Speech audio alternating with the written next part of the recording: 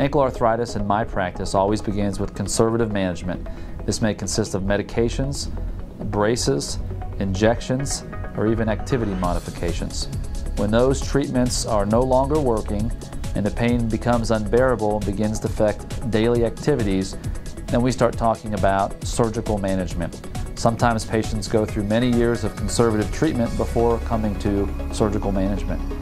Options for surgery mainly are ankle fusion and ankle replacement. An ankle fusion is the gold standard of the traditional surgery, and in this surgery, the surgeon removes any remaining cartilage left in the bone, along with some of the bone, and we realign the ankle back in a good anatomic position, and then with some sort of hardware, we fix those bones in that position, and over a period of months, those two bones grow together and become one. Patients who have an ankle fusion are generally happy, but it's very common for them not to have a normal gait because they no longer have an ankle that moves up and down when they walk. It can affect things like walking up and down hills. It can also affect things like driving, having to push the gas pedal up and down.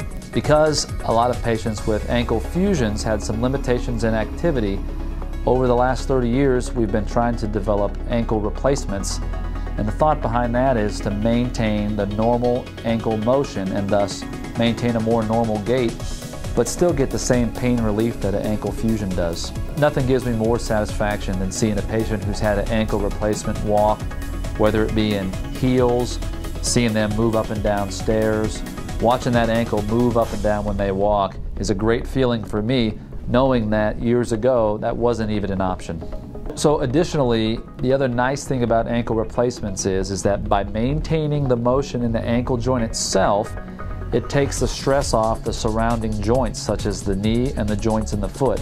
There are some studies that show that having an ankle fusion or a stiff ankle may put increased stress on the surrounding joints and lead to premature arthritis of those joints as well. There are certain patients who do well with ankle replacement, and there are certain patients who may be high risk to have an ankle replacement. Your orthopedic surgeon specializing in foot and ankle can help you navigate through the treatment for ankle arthritis and help decide, are you the best candidate for an ankle fusion or a replacement?